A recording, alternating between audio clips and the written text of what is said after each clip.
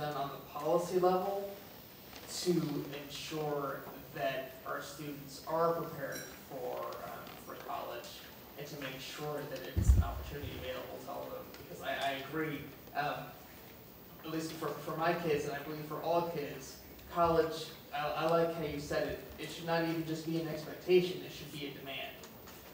And states have gone about the process of raising their standards to make sure that the quality of education that is provided to all kids is at a college and career-ready level. Because under No Child Left Behind, when accountability was set up, the goal was for all kids to be proficient. But in order to be proficient, what happened was in a number of places, we dumbed down what it meant to be proficient. So now, most states have adopted the same, not all, but most states have adopted the same Common Core standards, college and career ready standards, so that we're providing the same high level of education to all kids. Now that's about the expectations for what happens in the classroom that's happening at the policy level, at the state level. That does not directly address the attitude that you're describing. And I'm not sure what ways in which policy can address that. I think that we need more parents like you that will take it. And perhaps a policy level would be within our schools of education, that as teachers go through preparation programs, that cultural competence and cultural sensitivity is a more prominent part of teacher education, and part of the alignment that we need to see happen between our high schools, our middle schools, our elementary schools, and the higher education system is to make sure that when teachers are being prepared to teach in higher education, that they're both prepared in terms of high quality instruction, but also high quality relationships. Thank you. Sir, back there. Hello, everyone. I'm with Idea Public Schools from South Texas. I'm happy to be in North Carolina today. It's very green. So I have a related question. You know, in the K-12 core movement, one of the major headlines as we're talking about this morning is that the teacher is the most significant variable to student achievement.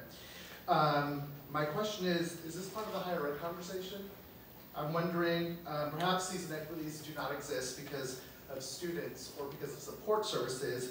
Maybe it's a college teacher, instruction, and professor problem.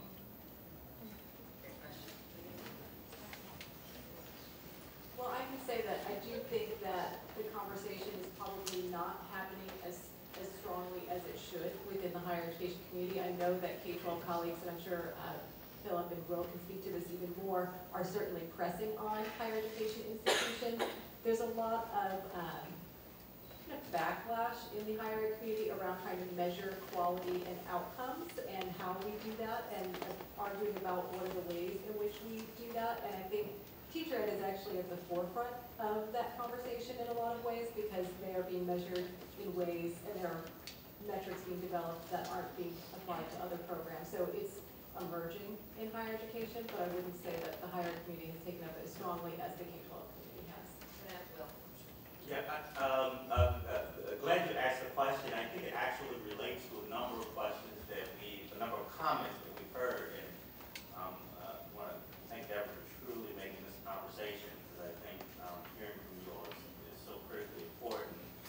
We actually, Department of Ed, had Ed Back to School Day earlier this week, in which we went back into the classroom and got a sense of what teachers are actually doing. And after that, had a conversation about how we do this better. And one of the things we looked at was making sure that as we think about how we evaluate teachers, that we also think about how we're training and supporting teachers when they come into the school system. And so as we talked about teachers in, particularly in communities of color, who teach in schools in communities of color, who are only there for a year or two, and you have consistent turnover, certainly not helpful if we can't, for example, pair them with more skilled teachers, with teachers who may have the kinds of cultural competencies that we've been talking about.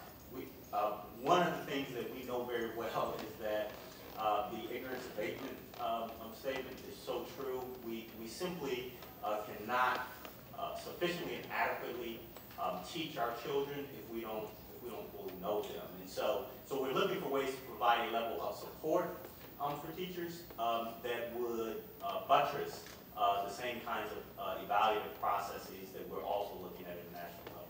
Thank you. We're going to go here. We have 3 minutes left, so I want to be respectful of that. Please know the panelists are here to also follow up. So if you can keep your questions very short, we'll try to get to the 3 who are here. But I apologize. We're, want to be respectful of everybody else's time. So should I speak in Spanish better? Faster.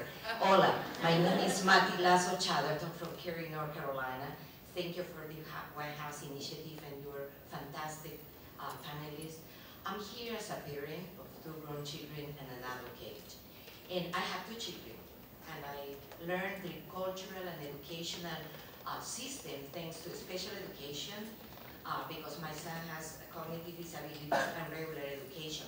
My question is, what do you have find out in the research through best practices in the country for people with cognitive disabilities in order to pursue the dream, not only the American dream, the disability dream that my son David say, in universities. 4 years, my son has a certificate of the Wake County Community College, but he wants to pursue now. We have 2 very good programs through the UNC Greensboro here in North Carolina and the Appalachian University. But I'm learning, like you were talking about, memorize. I would love to memorize the best practices 4-year college in our country that my children and other children that we are working with can attend, or where we can find those. yeah, great question. Anybody want to?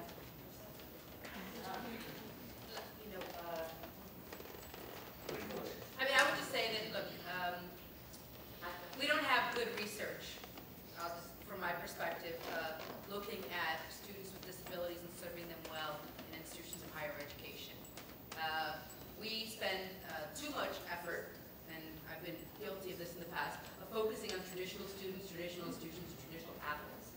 And what you've raised is a critical population that doesn't get the awareness, attention, and resources needed. So I wish I could rattle off a list, but I think we would love to hear about the 2 programs you articulated and how, as policy and researchers, we can perpetuate that to instill a conversation that you asked the question about, but that we don't often discuss. I'm going to pray so you can have it. Oh, for the next year. perfect. We'll all meet here, and we each have platforms that we can help get that out. Thank you, sir. Oh, I'm sorry, back here and then here. Hi, my name is Viridiana, and I'm a dreamer. I'm part of an undocumented youth group called the Anti-Dream Team. And my question came to me when the lady in pink said that there's a lot of things that can be addressed at a local level rather than looking at the national level, right? But in the absence of help from local organizations, from state organizations, any grants, any money, for organizations like us who are volunteer-led, is there anything that the White House or at the national level can do for people like us in terms of grants, in terms of any kind of money to trickle down to, us going and doing presentations in like high schools, to spread the word about like what scholarships do exist for undocumented youth, and like to spread the word about getting active and like in their community. So yeah, in the absence of local statewide stuff or groups that help us at the local level, what can you guys bring to the table for people like us? Does the lady in pink want to respond? Thank you. Good question. So I think that certainly other folks here can provide some thoughts as well, but I think when you're part of a community organization, getting connected to various efforts that are going on, there are a lot of cities that are starting to mobilize around college attainment, so looking for champions within city government is one way to make sure that if there are local resources that they can help bolster. A lot of these cities are trying to find ways to bring in community organizations and do cross-sector partnerships, so I think that that's one way to think about it. There's also a lot of state networks, so college access networks at the state level, the regional level. At the federal level, there are the College Access Challenge grants, which are funneled through the state, but those are things that frequently will flow to local partners, and so that would be one area. And then also, community-based organizations do apply for and receive TRIO grants, which are federally based funds at times for supporting those kinds of programs. They more frequently go to colleges and universities, but there have been some community-based organizations that get those resources as well. And I would just know that at the national level, United We Dream has a lot of network nationally and others, and MALDEF has a collection of scholarships for students who are undocumented. Often they just are scholarships that don't ask citizenship status at all, rather than overtly being for undocumented. So you have to pay attention to those kinds of things. So that's what I've seen at the national level to complement what she's been talking about. But I think, the sad reality is the onus is on us to find them and to create them, because it's not happening sufficiently at the numbers we need at the national level. But thank you. I'll be quick, I promise. My name is Justin Clapp. I'm the Director of Access and Outreach for Duke University, and I am also the Pell Grant heckler. My question is actually back to that point in that $8,000 gap. And I'm wondering, and not speaking about Duke or any other institution in particular, what types of institutions are going to be the ones where you see the smallest gap, where students can find the easiest route financially to education? Sure, thank you for that question. So I think we've seen a number of four-year institutions make commitments. So right here in North Carolina, UNC Chapel Hill does have a covenant where they seek to cover expenses for students who are low income. To the extent, and I think that they've shown that program has been really successful for the low-income students who are at Chapel Hill. It's not necessarily increased the number of low-income students coming into the institution, so I think there's both a recruitment aspect as well as the support once they're on campus, because students need to know it's really an option for them to actually take advantage of it. So I think that's a piece of it. So we've seen some of those commitments from four-year institutions. Again, when we look at the data nationally on where most four-year institutions spend their institutional aid dollars, it's not on low-income students, because they are incentivized to try to increase selectivity and merit amongst their incoming students. So to the extent that institutions are spending their dollars in the same direction as the Pell Grant, I think that can be the most impactful. Community colleges, the Pell Grant, the Pell Grant can cover tuition at many community colleges, but there's still cost of attendance. And so what we see amongst Latino students in particular are lower levels of borrowing. And so even after loans, they have about $3 to $4 grand that they try to cover through working too much and or stopping out. And so I think we need to be really attentive to what that gap looks like. And the people who are putting together the aid packages know what that gap is when they send those letters to low-income students and students of color. So being really mindful about if you've gapped a student, how are you going to help them get through? Last comment. There was a question raised earlier regarding the President's My Brother's Keeper initiative, and didn't want to totally ignore that. Wanted to say that that certainly is something that crosses the span of the pipeline issues that we talked about. I'm certainly available after to talk more about that. And see Marlo Davis in the back is a White House initiative who's also working very heavily with us on that. So thank you all. Please help me in thanking our panel.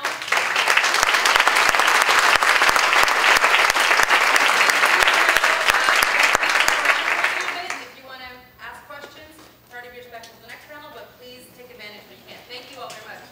We have an announcement before we turn it over to our moderated panel. This fabulous conversation that we're having with a national and regional perspective is going to be focused in just a few weeks on May 22nd on a discussion specifically around Latino education in North Carolina.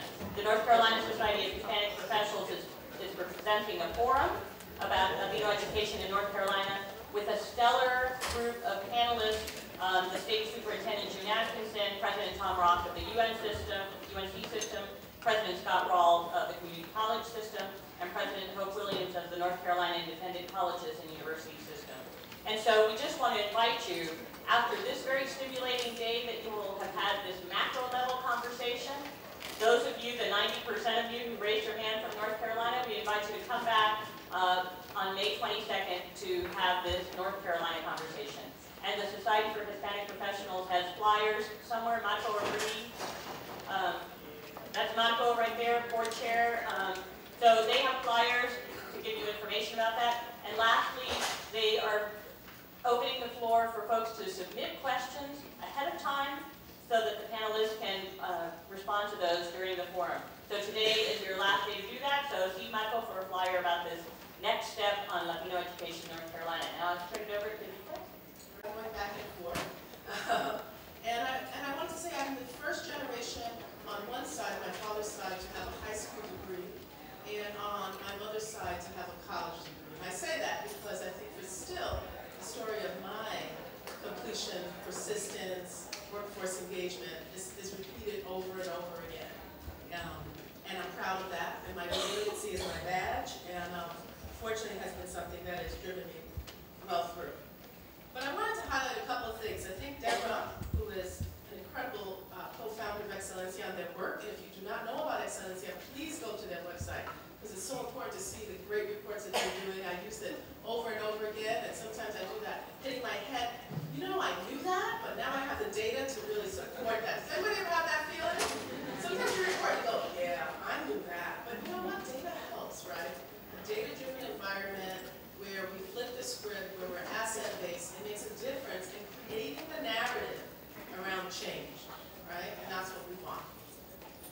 But one thing that wasn't mentioned, and I think the piece that, as a professor at Brooklyn College, that I know for the students that I've worked with, and for many that's the City University of New York, open enrollment. I think it's important for folks to know, people go to college for what reason? What reason? What do you think? Why do they go to college? Develop themselves. I love a room of educators. Develop themselves, feel good, cognitive learning, critical thinking. Thank you, get a job.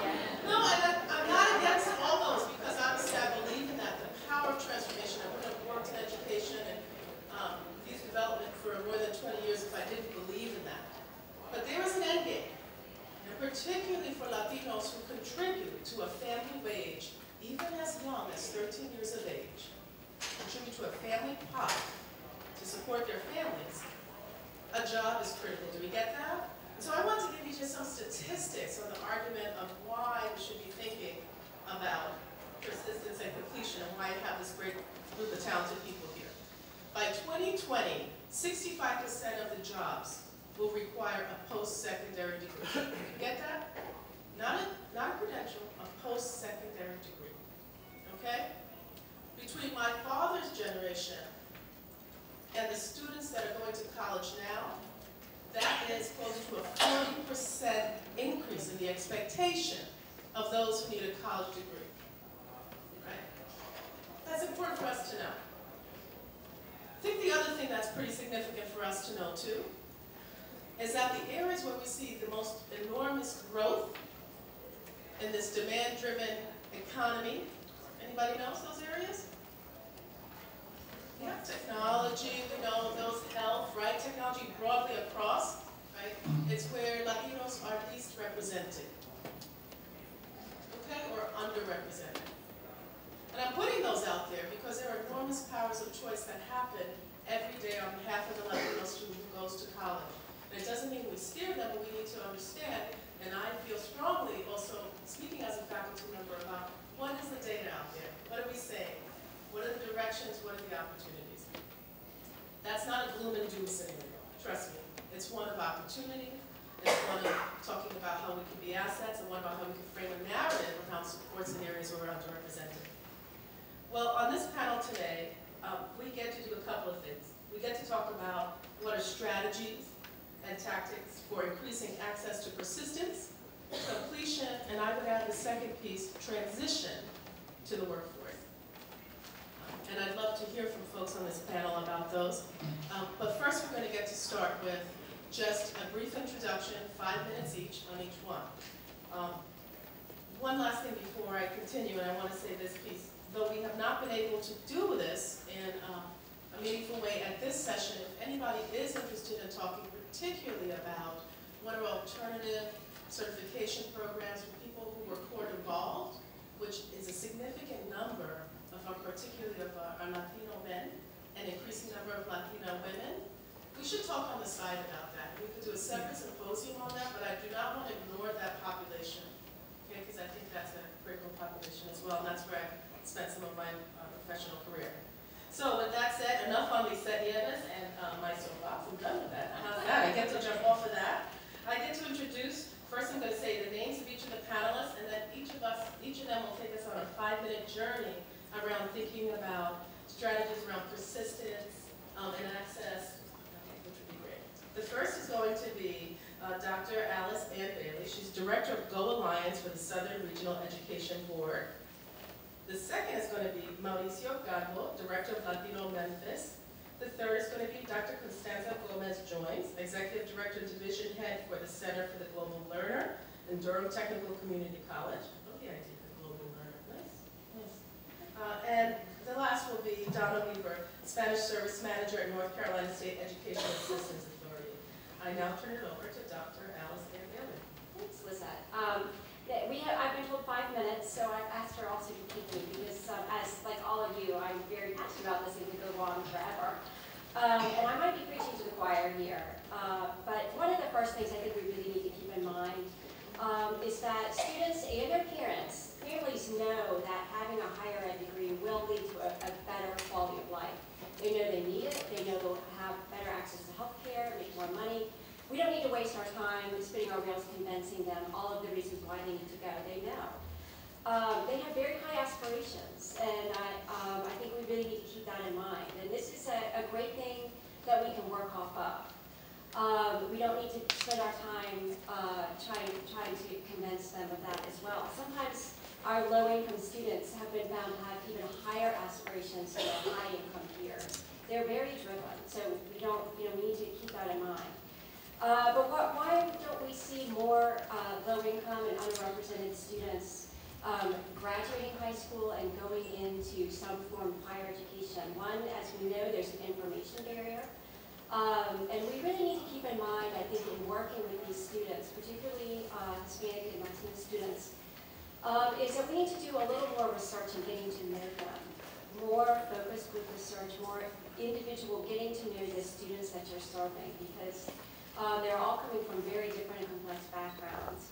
But the research that I have done with these students shows that we're doing a good job of getting the information out right now.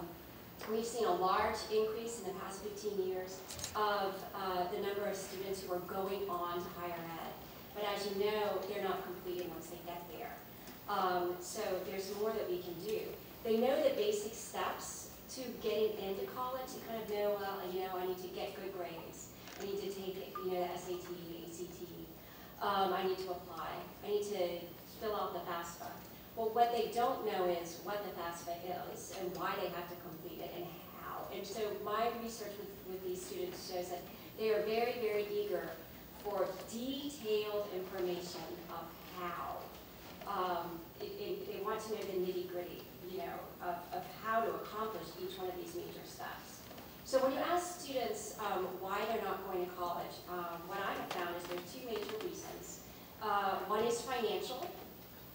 They tell me that they cannot afford it, so why even apply? Why even graduate from high school? Because I can't afford it, so there's no reason. Or they, as Lizette alluded to, they feel like they need to start earning money right away to support their family.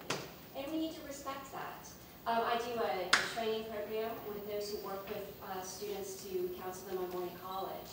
And one of the first things that we study is cultural competence, as our last panel talked about.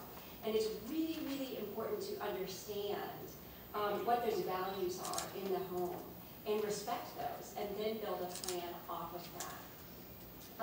The other reason why we hear students aren't going to college is academic.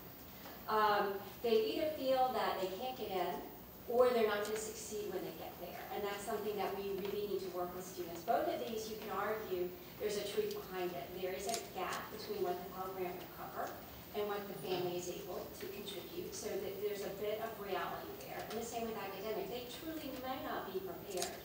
But I think for a large majority of students, they are academically prepared. They just don't believe it. In Tennessee, and I hate to pick on Tennessee, I see some of my Tennessee friends here. They ask students, are you going to college, yes or no? And if no, why not? 77% of the students said it's because someone at this school advised me against it.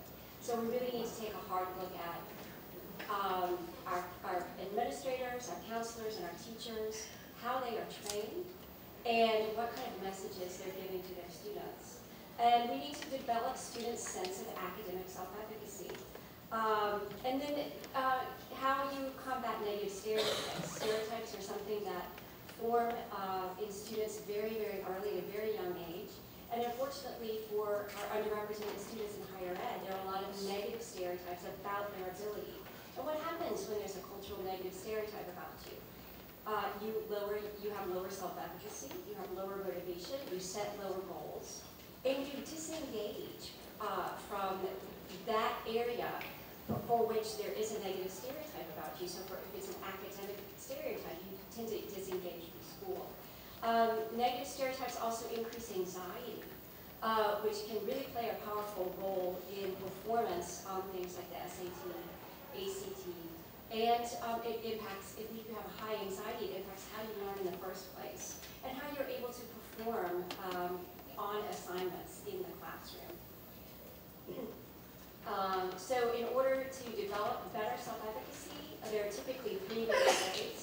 Persuasion, just telling a student, yes, you can do it. Behavioral modeling, which is getting someone they have to be like that person. They have to relate to the model. But by showing students someone like you was able to do it, you're much more likely to convince them. And if you haven't heard of Greg Walton, I would encourage you to look at his work. He's at Stanford University, and he's done a lot of work in this area with using upperclassmen to come in and work with first and family students, or just showing them videos of them saying, look, it was hard. My first year in college was really hard, but here's how I was able to do it, and you can too. And that can work to increase their self-efficacy.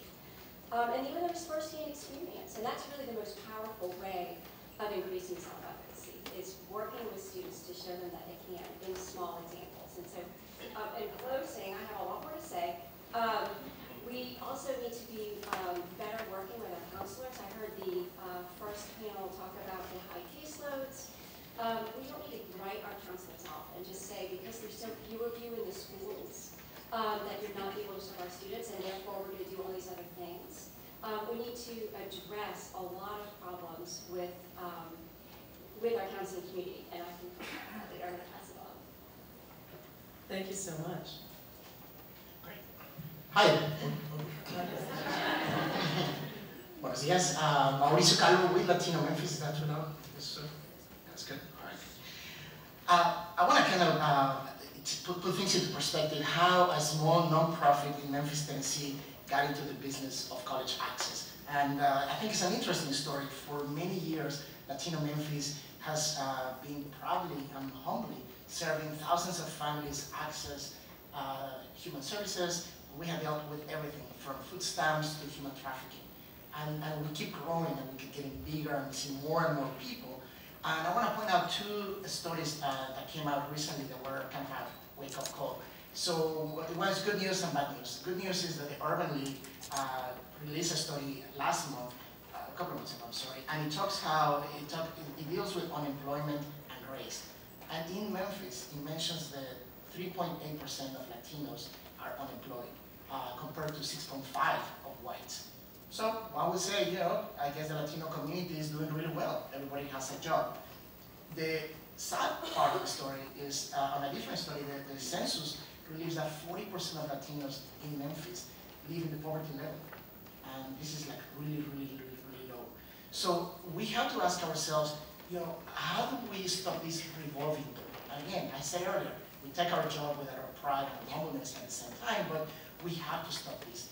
And we got an opportunity 3 years ago, opportunity to knock on the door, I call it a milagro, where the Tennessee Higher Education Commission called Latino Memphis. They had been invited by the Lumina Foundation to apply and be participants of something called the Latino Student Success Initiative. And this was a multi-year effort to increase the number of Latinos going to college. And they were looking for a local Hispanic partner. And we're like, sure, why not? We would love to partner with you. And I want to tell you that from that point, our whole organization has changed tremendously.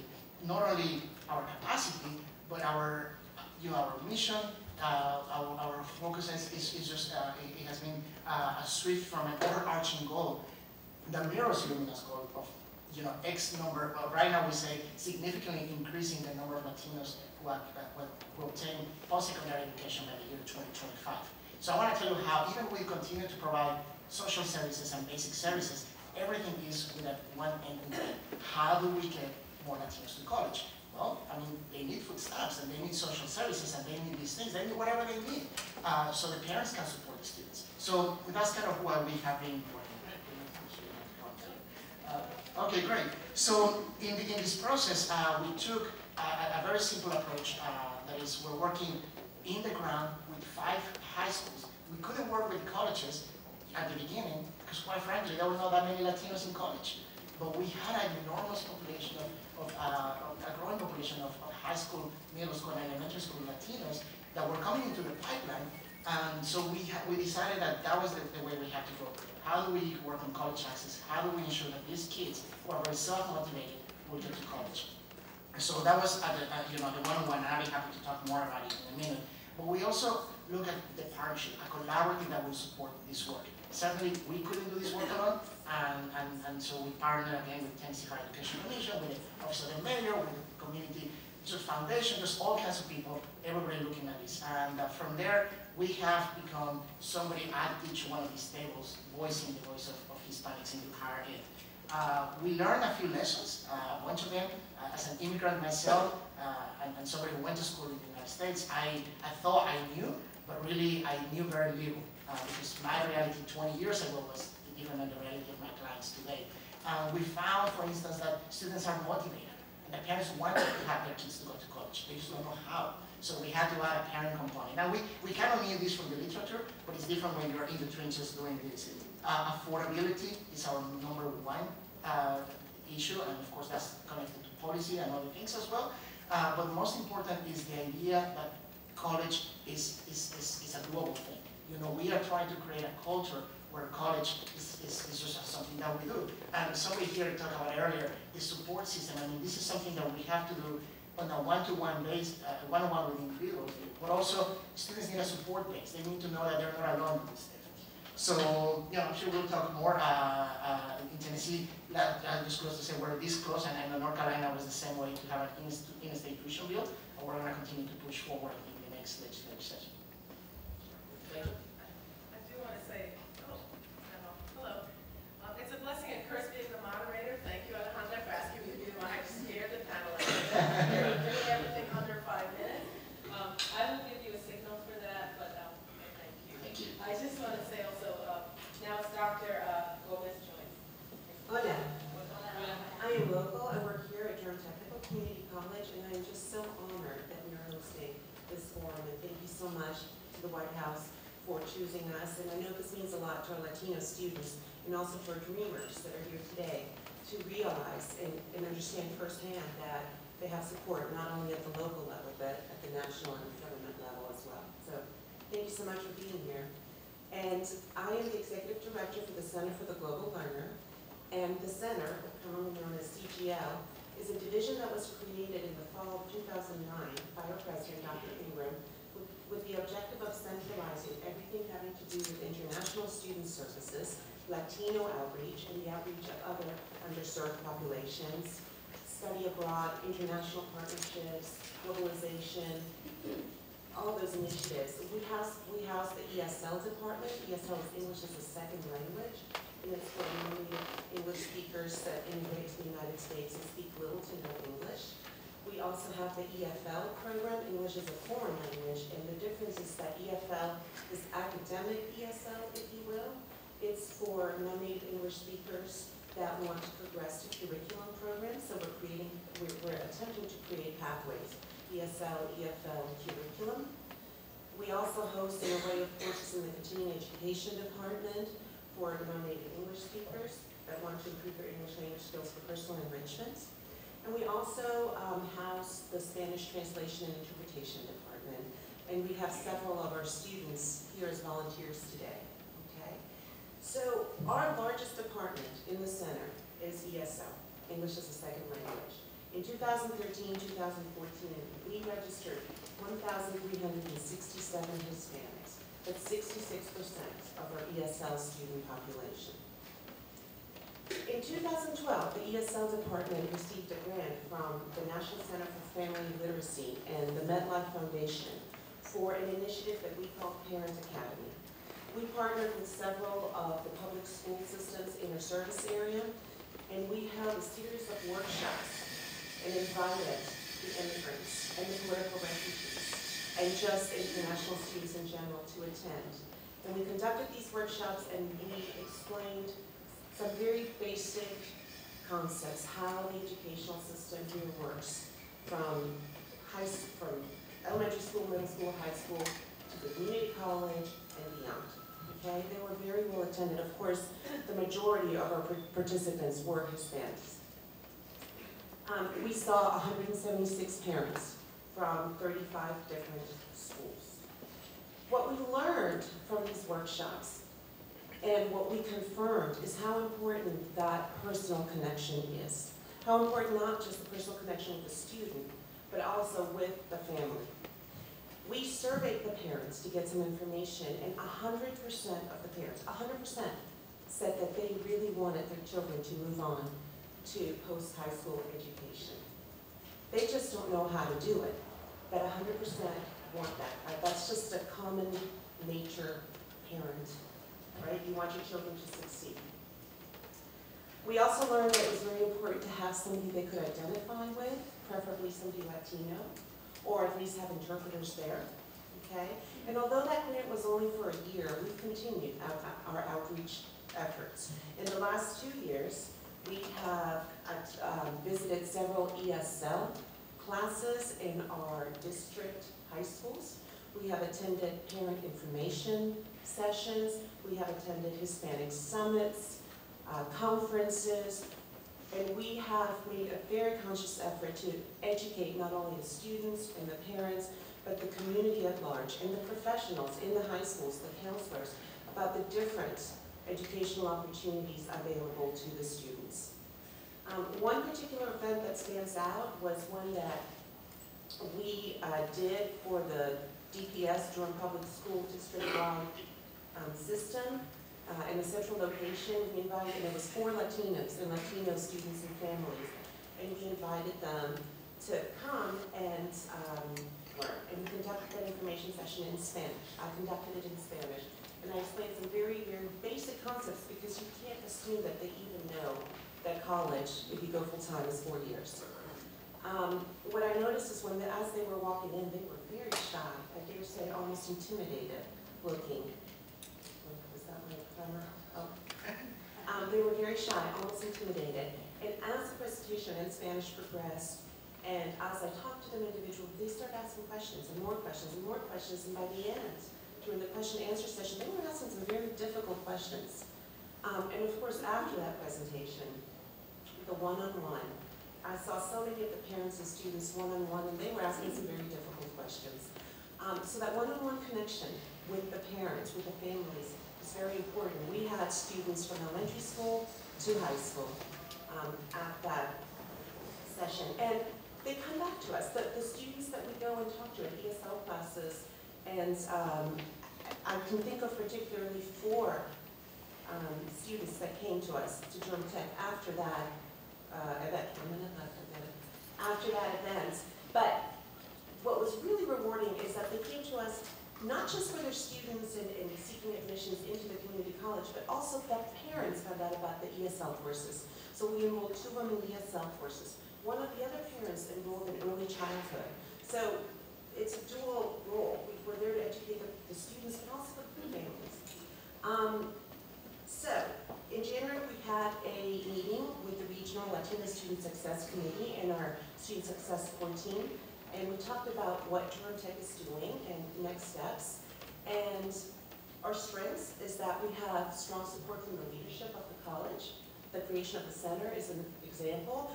Our faculty and staff are very committed to supporting and promoting diversity. And I have worked on projects, interdisciplinary and interdepartmental projects, with some very just motivated and brilliant and inspiring faculty members. We have targeted our Latino community, and we're very proud of this, but not content. But we're very proud of the fact that our Latino students persist and graduate at similar rates as the other students. And we're very proud of that. But we're not content because we need to reach out to more Latinos in the community. We have a lot more work to be done.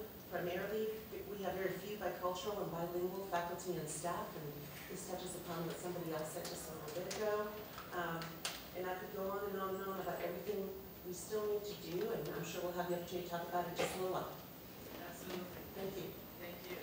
As my grandmother always said, leave a place wanting to see more, right? Yes. And that's the goal of how we're going to be ending these 5 minutes, because there's no way we can tap all of the talent that's in here.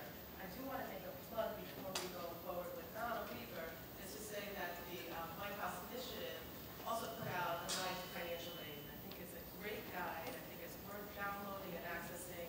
As I talked already about Excelencia's reports, I also want to recognize Hispanics and philanthropy for really wanting to make this happen here as well. They also have access to incredible local providers that they have funded that are doing meaningful work on behalf of our people. With that said, now I go to Dr. Weaver. Thank you very much. It is truly an honor to be on this panel today and to be here among friends. For the last 10 years, I've worked sort of boots on the ground here in North Carolina. Yesterday was a typical day. I had a 7-hour car ride, and so I had a lot of time to think about the questions that I was given to frame the discussion today. And the questions actually made me have more questions, I think. I don't have all the answers, and I'm by certain not an expert in any of this. And when I came today and I saw Ever Lopez sitting here this morning, he reminded me just how far we have to go still to work. I think one of the questions was, well, what are we doing right? And then when I heard Viviana from the NC Dream team, and I see Kenny sitting back there as well, I remember how much more that we need to do to help students who are deferred action students or underdocumented students. And there's a lot of great organizations that are helping those students. I'm just going to kind of name over a few, and you know who you are. One is the Latin American Women's Association, with Lisa who spoke earlier. They're holding a parent workshop series, and tomorrow night, is it that you're going to award the scholarships, Lisa? Next Thursday. They're going to award 28 scholarships, and they're matching grants, dollar for dollar, with CPCC, the local community college, and also with UNC Charlotte, which takes me to Dr. Dan Lopez, who has the HCAP students who are from UNC Charlotte. There is, as well, Irene from Univision and her wonderful TV show that brings awareness to people. There's staff who provides wonderful outreach, and with Raul and the staff there. And Faith Action International, the College Advising Corps, the Society of Hispanic Professionals who do summits, and they do programs here in the fall at here at Durham Tech and over at the McKinnon Center in the spring. And one time at one of those summits, a student came up to my table and I said, what do you think of this summit? And she says, I didn't know that there were this many Latino students in North Carolina. There were about probably 700, 800 there that day. A lot of school systems are doing wonderful things. Ashford City School System is having another workshop series where they work with parents to increase their sense of self-efficacy. And many, many, many more. I feel like I've left many people out of this list. Cooperative Extension in Juntos. Myra Ed in Nash County. Many, many, many groups are doing excellent work across the state. But as we've said, as everyone has said, there's just not enough to be done, and there's more that we can do. And what are some of these things that we can do? I think working together to come up with something to just make the forms a little bit easier. I think that the applications and the forms are a huge barrier for students, and students can speak to this. Well, when you get to the question about residency, you don't know what to put. It's just like there's not a form designed to include all the types of students that we have, and so sometimes that can be a barrier. The financial aid forms, even for students who are U.S. citizens,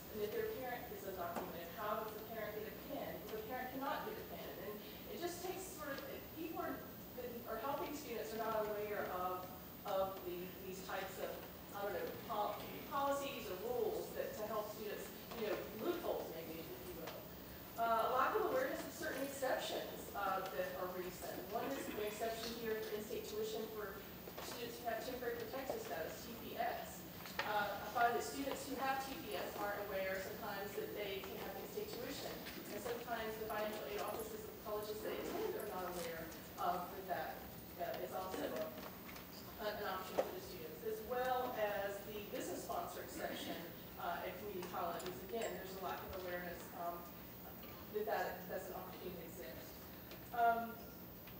The policies are, and the cost. I mean, I think everyone has said that. I'm going to skip over that, but not because it's not very important. It's probably one of the essential fears that we all face in our work. Helping students and parents to have a sense of self-efficacy and to also see themselves as college students. I think it starts with inspiration.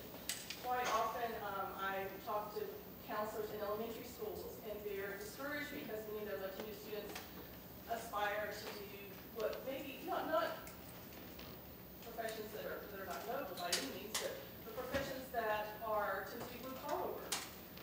And so, how can we work with students even at the younger age in elementary school to help see themselves in roles, as professionals here in North Carolina and beyond? How can we involve parents more? How can we connect parents to family resources? I think that's key. We meet with families so many times that maybe we see that they're struggling, but are we helping them connect to resources outside of our own organizations that can help them? And how can we build that network to help parents be successful so that their child can also be successful? Also, I think it's very important to let parents know that they need to, like the lady who asked the question very first today, to let parents know that they need to tell the teachers what their expectations are for their child. Sometimes I think teachers make assumptions, or people make assumptions about the educational goals of a family without really talking to the family. And so that, again, is another very, very important thing. I have 1 minute left, so I want to say that it has been a pleasure these last 2 years to serve immigrant students and families in North Carolina, and I only wish that I could do more. I'm going to continue to work and to try to help you, and thank you very much. Thank you.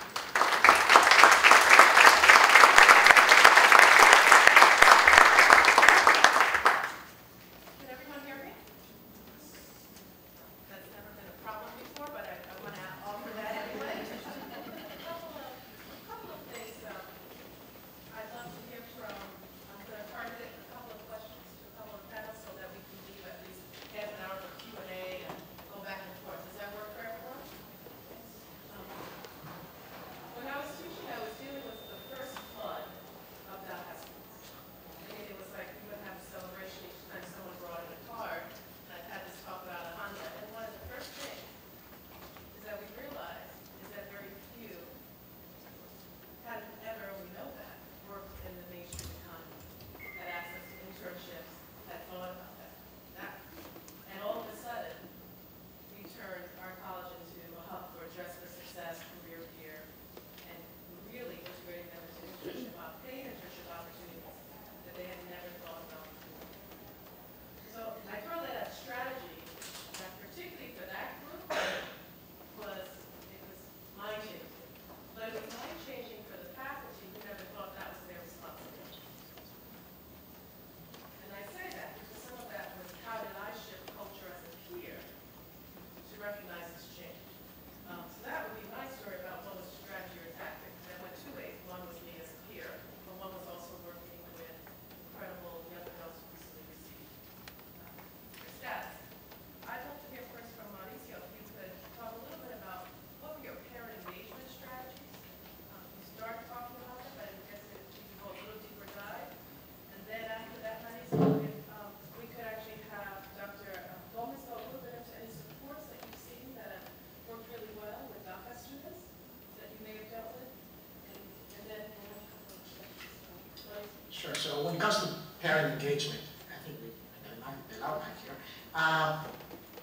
It's about creating a toolbox, and I know that's like a cliche term, but it's true. I mean, our parents really need the know-how, and again, I know we're speaking to the choir on this. So what we specifically did, we engaged with NCNR, National Council of La Raza, for their Padres Comprometidos program. Now, I know there's no perfect program, or perfect curriculum out there, but we have to start somewhere. And it was I think it was a 12-week session. Even before we started, I was like, hey, there's no way you're gonna get parents come back 12 times. It's just really, really hard. So we shortened that particular curriculum into, I think, 6 sessions, and I was kind of pushing it, but really was a good idea to begin engaging the parents. Now we began by engaging the parents of the students that we already had. but that didn't always work out. So this particular group of high schoolers that we're working with, they are very passionate, and they carry so many Latino values with them, but they're so independent at the same time. So yeah, so sometimes you go to a college and they bring hasta la abuelita to the admissions office, and here's a parade of 10 people, the whole family. But other times, when you really need a family engaged, they show by themselves. So, because they're kind of, they're teenagers and they feel like really it's kind of interesting. But for the parent engagement thing, we were able to engage a small number of parents, I have to say, in our first class. And parents really got engaged. Now, one thing that was striking was some of the students were telling us what to tell their parents. And I thought that was amazing. And we listened to that, and we had a student panel talking to parents. One of the things that I found out with our students as well, some of the students feel frustrated and sometimes angry to the parents for putting them into this situation. You know, again, we do a lot of talking with them about, look, your parents have made lots of sacrifices for you to be here, but then as a teenager, they see the world in a very different, with different lenses. And they feel frustrated because the parents don't have the tools to walk them through. So again, similar to what Constanza is doing, we were showing them what ACT means, but it was creating this sense of community. Other parents believing that they were not alone in this thing. We did some strategic things so they will become friends among others. We ended up with a carne asada and a picnic and things. So hopefully these parents are going to be, where they're here and over, self-advocacy for themselves. So anyway, so we are, again, we started with NCNR, we tweak it, and it's working amazingly. I think I would encourage that if you do anything, certainly you have to engage the parents in whatever works in the particular community. So we started seeing the first waves of DACA students in the fall of 2013. Can you hear me? Is it working? Yeah. In the fall of 2013. And I have to say that I work with the most amazing people. They're all sitting back there in the back. And every DACA student comes through our office. Okay? Every DACA student sees our International Student Services Director, even though they're not really considered international, but she has taken that upon herself, and she personally advises them how to register, how to get into the program that they want to get into, financial resources, scholarships, etc. So we have been very successful, I believe, in creating a one-stop shop, not just for Latinos, but also for our DACA students. This question is for both Donna and Alice. Considering the increase that we're seeing in the Latino population in North Carolina, what is a pressing policy issue that you should be advocating for locally, and one you should be very conscious of maybe effective? Of course, I feel like immigration reform is probably, I feel like that is just like the key to the success for so very many people, including, just for our country.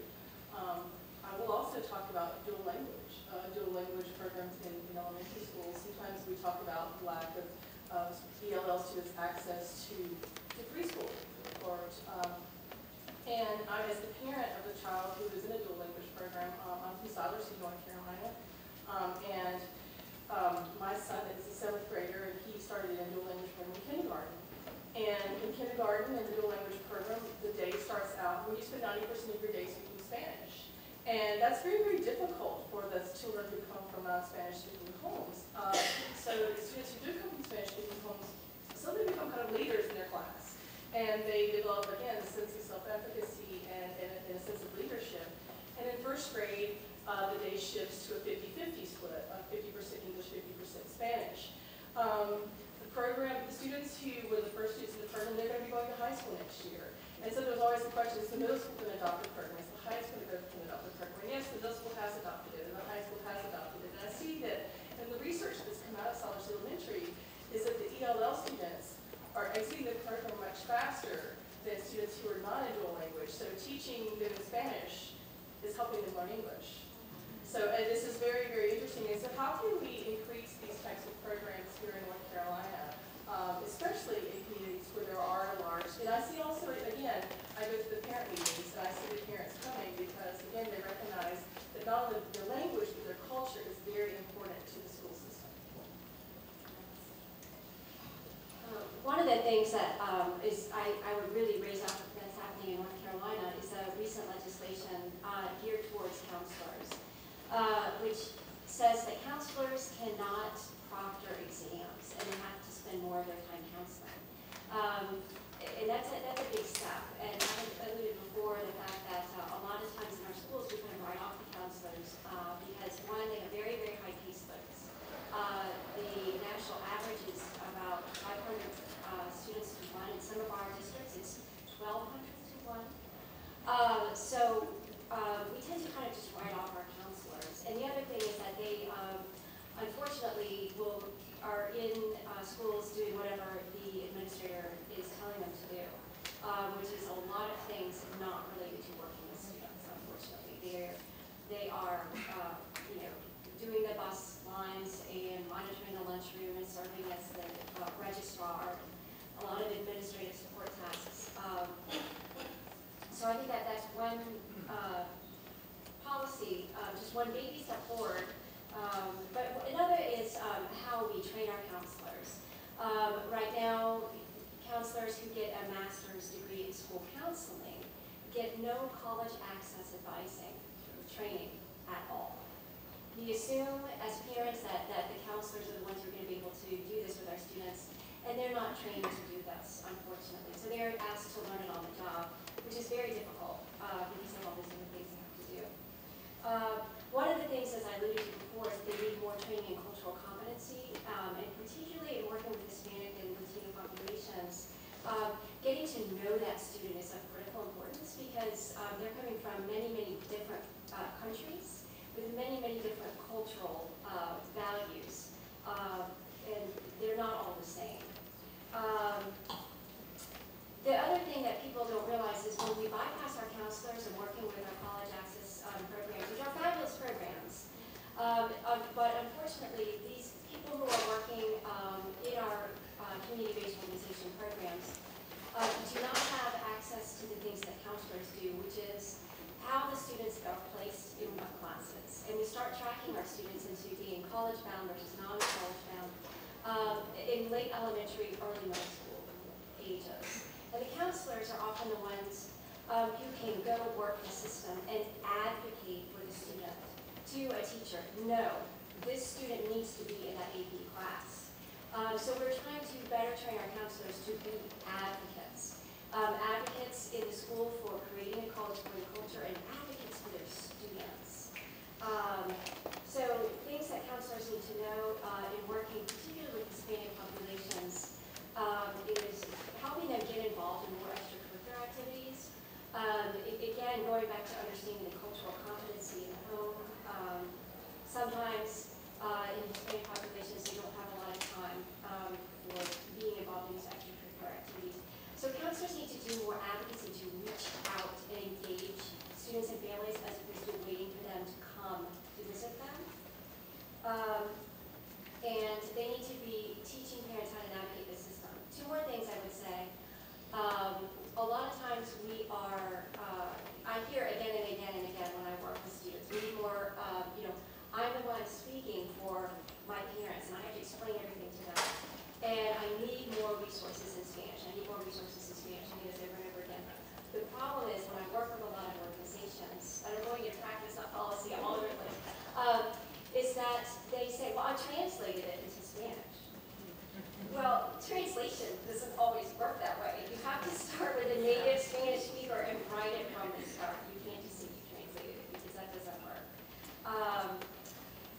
And we need to be doing more in schools with specifically with community liaisons to do these kinds of things to reach out to the community. The other thing I would say on a policy level, unfortunately, well, this is not my unfortunate, but I work for SREB, the Southern Regional Education Board. We work with 16 states in the South. Unfortunately, in many of our southern states, we have very prohibitive state policies for access for Hispanic students and non-documented students. In many of our states, it used to be that, well, it was kind of this don't ask, don't tell.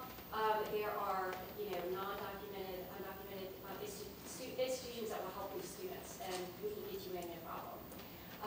Then policy shifted to, well, we're going to treat you like an international student. We're going to treat you like you're out of state. So you have trying to pay out-of-state tuition, which for many of these families is, that's a complete barrier.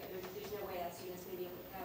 Now we have shifted to, even if you pay out-of-state tuition, you cannot access this institution. If you are not documented, you cannot go to any state institution at all, period. So, that's a huge barrier for new grad students. In-state tuition.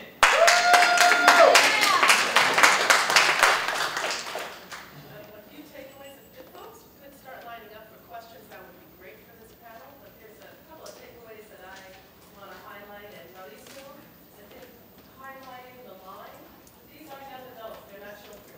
They're in college. And respecting their agency and managing a family relationship too is very nuanced and requires enormous amounts of flexibility and delicacy. And so thank you for highlighting that because it is respecting that piece of them as adults making choices.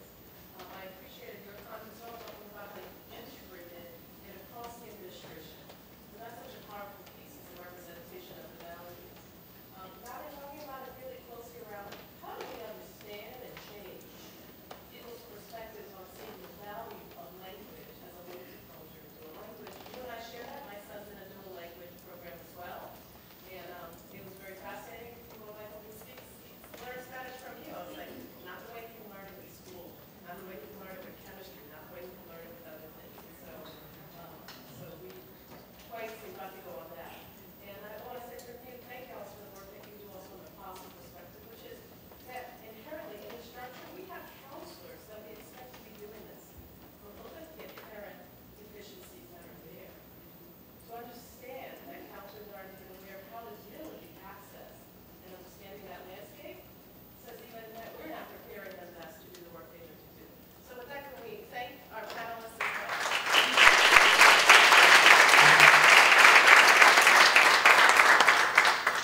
I'm Matthew Drake, and I'm with the College Advising Corps. I'm curious as to whether you could elaborate on immigration reform and how that might change our current practices within the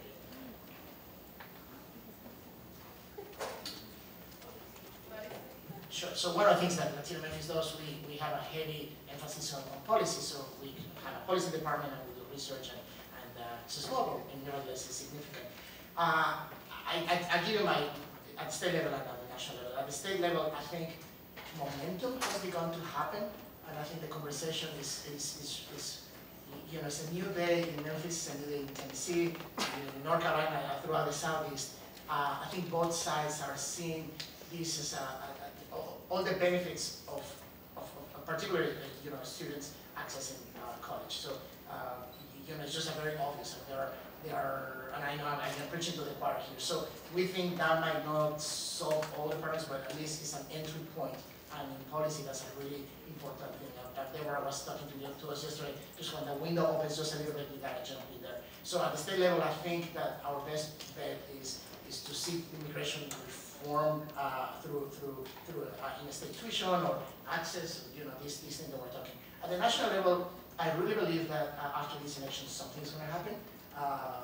With all due respect, I don't think this administration wants to leave with a legacy of this mark of so many deportations, and the other side doesn't want to take credit for that either. So I think people have made a calculated effort, and right after the election, I'm hopeful that something will happen, if for nothing else for political gains. But that's okay. When good policy marries good things, we're okay with that. The one thing I would say, I mentioned the negative political climate in many of our southern states against undocumented students. One thing I can tell you that does work, that turns heads, that is effective, is working with the business community and the business roundtables in your state. When businesses come forward and tell the state legislatures, this is not working and our businesses are failing because of these prohibitive policies, that is what will turn heads and cause people to listen. So, if you're in some of these other states that don't have such great policies like North Carolina does, I think that's something that we all need to be working more with our business roundtables.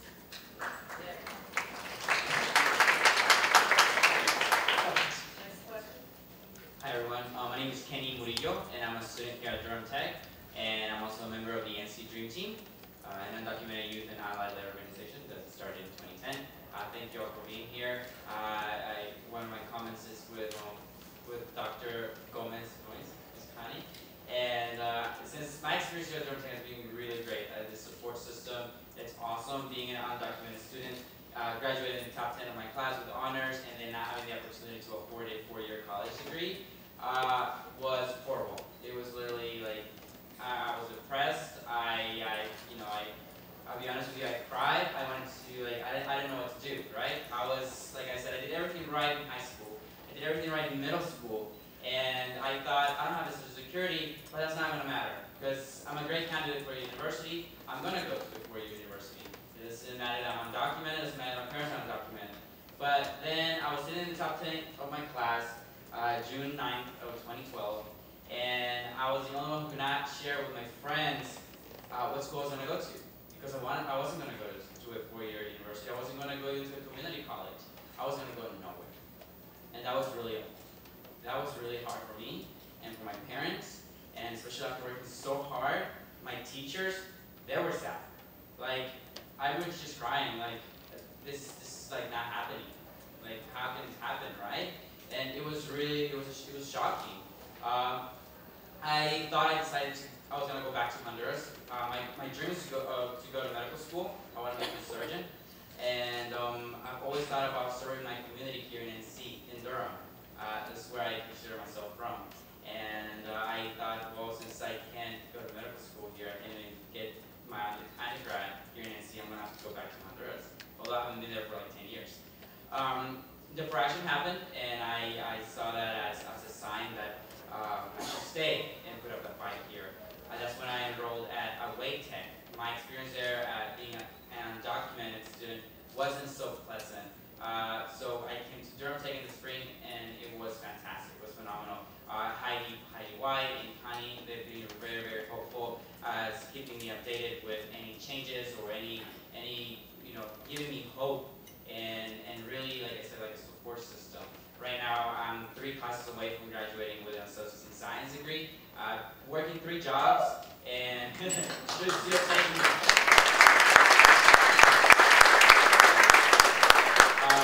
I worked like at a tire shop, cleaning houses with my mom, doing yard work, waiting tables for the past 2 years, and then also as an interpreter at psychiatric hospital. Has been quite the experience while taking classes. Thankfully, I still hold a 4.0 GPA, and I'm hoping that I'm hoping to transfer to NC State. But unfortunately, the out-of-state tuition rate, it's the barrier. That's the reason I cannot, go to NC State, because I can't afford $34,000 per year. $16,000 would be much more feasible. So that's why I asked, like, my state. It's like the opportunity to be able to afford it. Like my high school classmates, I've been living here for more than 10 years, and I pay taxes. My parents pay taxes, and it's awful that like now I have a Social Security number, which I thought before that was the reason I was paying out-of-state tuition, and I'm still paying out-of-state tuition. So it's just like something needs to happen. With that, I started to sell tamales for the past 2 months, every 2 weeks, with the help of my parents, my friends, and my community. We've been making 500, 600 tamales, and we sell them Saturday mornings. And all this for a college fund that will be used next year when I transfer to NC State. Everyone in the community, I'm telling you, has been so great to me, and hear out my story, because it's not like I'm special. The thing is that I'm representing like over 33,000 students here in NC. So obviously that this is an issue that we need to focus on, and something needs to happen. Again, right now we just had a 4th event 2 weeks ago, and we've raised over 25% of the goal. And the goal is to raise $16,000, so I can offset the cost enough that I will pay $16,000, which is what I will pay if I was paying state tuition.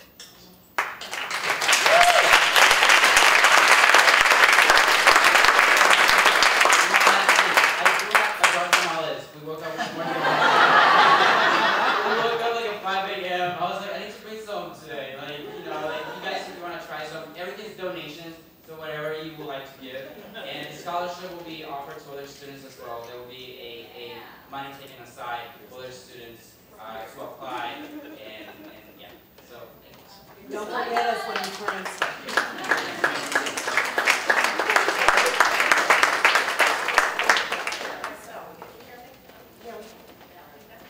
There are probably a couple of things I would say to the young man who just spoke, which I think is pretty powerful, is forming a coalition with other young adults around the country who have been successful in getting state tuition.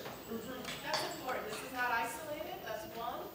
Two, crowdsourcing. If you ever want to fundraise for yourself or scholarship, do a crowdsourcing site.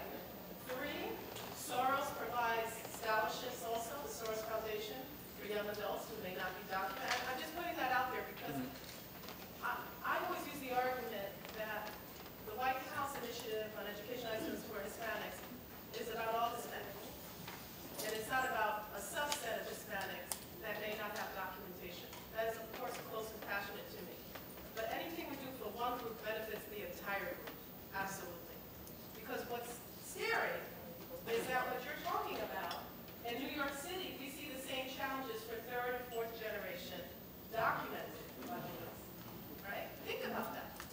Think about that.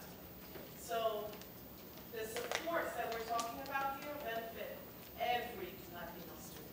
We're framing it in a DACA framework, I get that, but they support every Latino student. So I wish you the best of luck. Thank you. Any other questions, folks? Can I just say something about Kenny real quick?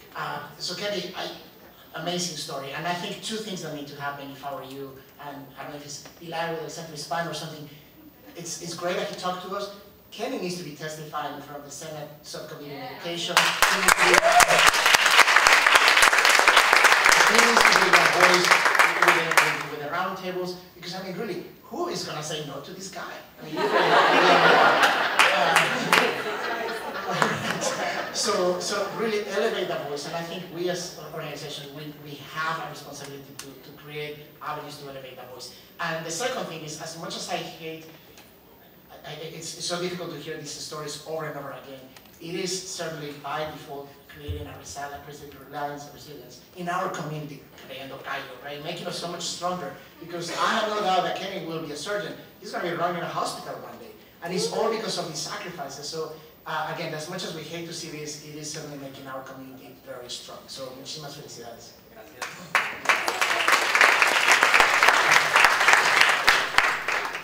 Hello, my name is Ashley Taylor. I work in undergraduate admissions at Duke University. I also do Latino recruitment. So for my role in Latino recruitment and just trying to gather information that you all have, given the policies that we have now for DACA students and Dreamers, what are the most feasible and best options that you provide and how you guide families and students, and what can they do in order to afford college now, whether it be scholarships or working outside? But where do you guide your students, and what are the most successful options that you have seen so far? John, can you take that one? As much as I love the UNC system, I'm a graduate of UNC Greensboro. As much as I love community colleges, I worked for one for many years. I definitely think the private universities are able to help high-performing students. And when I mean high-performing, I mean students that are in the top 10 in their class, but those spaces are very, very limited. And many times there is still a gap. Even up to $5,000, even a $5,000 gap is sometimes insurmountable to many families, when even a $34,000 tuition. I think there are a lot of individuals out there helping students. I think we're finding little ways, whether they become ambassadors at their community college and are given scholarships, but there's just not enough. There just needs to be more done to help that subgroup of students, and I wish I had more answers. Can anyone else have particular strategies? Well, I'd like to say that I'm obviously very supportive of a four-year degree. The more education, the better. But at the community college, we do have two-year programs that are, although they have to pay out of state tuition, they are shorter, and they are programs that will graduate students and they can go out and get jobs in the community. We have two-year respiratory technology program, automotive program, you name computer program. And so those are some very valid options that are often overlooked. Not every student wants a four-year degree, and there is a need in the community for these professions. A lot of our students, a lot of our Latino students pursue those 2-year programs. Now, of course, giving concrete and specific and clear information is very important. Remaining optimistic is very important, but also we have to be realistic. A student can come and take 2 years for the nursing degree, but then when it comes time to take the state or national certification exam, they're going to reach another barrier. So as educators, advisors, we run a fine line between encouraging them, absolutely, absolutely, but also being realistic. And that's very hard for me because go for it, you'll make it, and they will. But we have to take baby steps, but 2-year programs are very doable. Next question. It's not a question. I want to contribute to the conversation. The question was asked, what else could we do to go ahead and assist students in getting them through? One of the things that we have been doing, sorry. Althea, you always got me. My name is Melody Rodriguez, and I direct the Hispanic Outreach and Leadership Program at Armstrong OLA, which has been serving the community in Savannah for 10 years. And for the past 2 years, I have been directing the project of Camino. It's college access, mentoring, information, and outreach, and it's one of the 13 sites that Lumina has founded with Latino student success.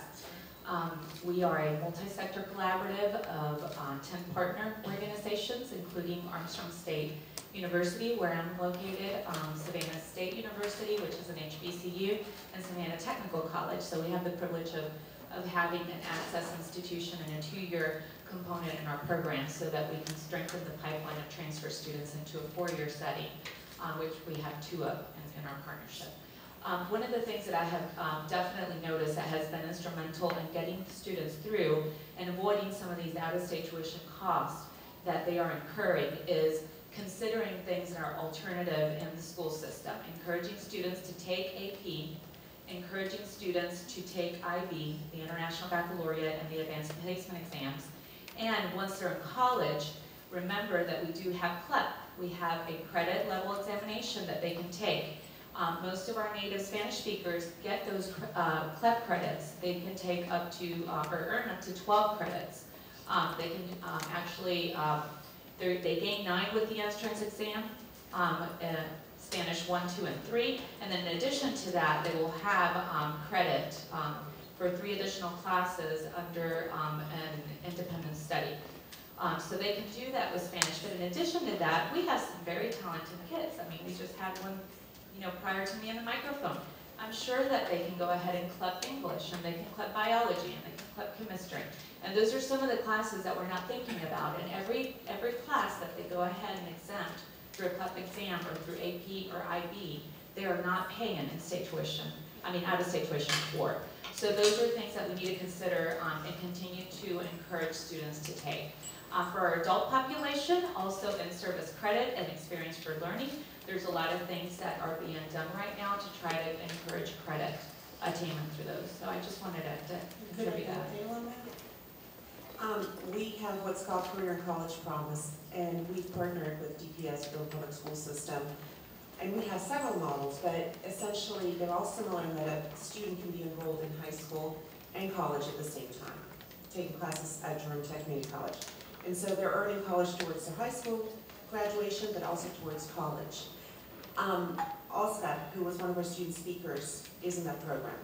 And by the time he graduates from high school, he's going to have several, probably the first year completed of college. So that's something that we very much promote to our Latino community and our Latino students. Because again, it's free. While they're taking classes, college level classes here or through Durham Tech, as long as they're still high school students, it's free. And Patricia Gould is not here anymore, but she's our liaison. She does a wonderful job.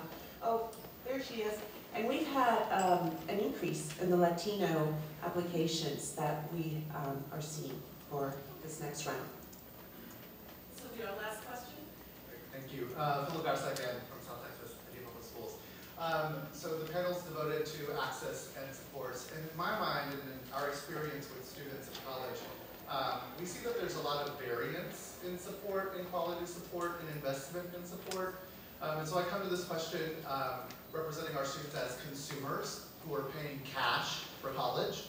And so my question to the panel is, what recommendations would you give the White House in making undergraduate institutions, graduate institutions more transparent about their success with persistence in graduation? And then what is the White House doing? Because my cereal box tells me, as a consumer, how many carbohydrates I'm going to intake. If I'm going to spend $60,000 for my undergraduate degree, I'd love to know what I'm paying for. So I'd actually like to start that one as being speak with higher ed. One is that there has been, and it's been quite controversial. Oh, someone can. One thing that has happened, wow, I hear myself. One thing that is happening is this whole notion of a rating system. And people find that quite controversial, but I think that's thinking about who is a consumer, and that is the person who is paying for tuition. And people may not agree with what the outcome of that may be, but I think that's an important shift in frame. I say the second thing is that there's an enormous amount of disorientation happening right now in higher ed. Enormous amount. We didn't talk about that, but there's enormous change. And I know we talked about for-profit colleges and how abysmal their rates are. To be quite honest, most community colleges meet the for-profit college abysmal graduation rates. So I don't want to blame either